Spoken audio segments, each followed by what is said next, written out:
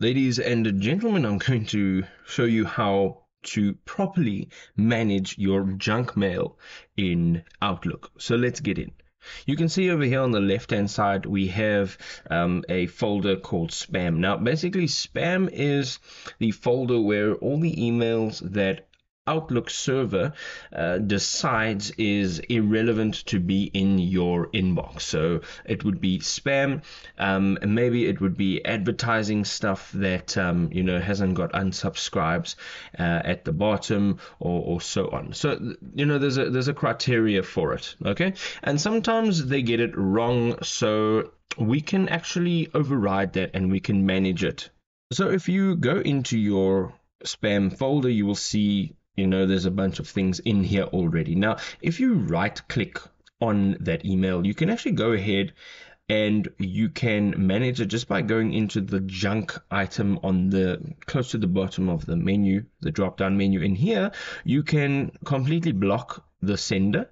Okay, you can choose to never block this sender, and then this sender will then be put into inbox from now on. So every email that gets sent from now on by this sender will get stored in the inbox. All right.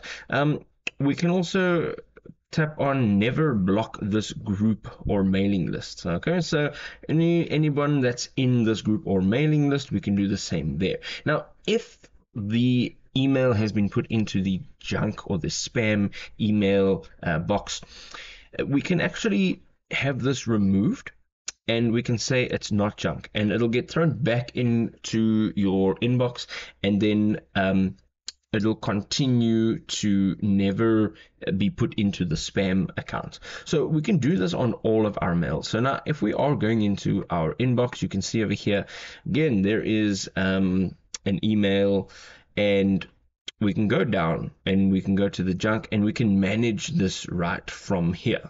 Okay, so we can now send it to junk by tapping the block sender, and whenever an email comes through from this email address, it'll go to the junk mail. And once it's in junk mail, you can delete it from here, and it gets thrown into your bin, and then you can have this permanently deleted from your bin. So that's a nice way of managing your junk mail, because you can then do it individually and you can personalize it. If this was helpful, drop us a like. We'll see you next time. Cheers.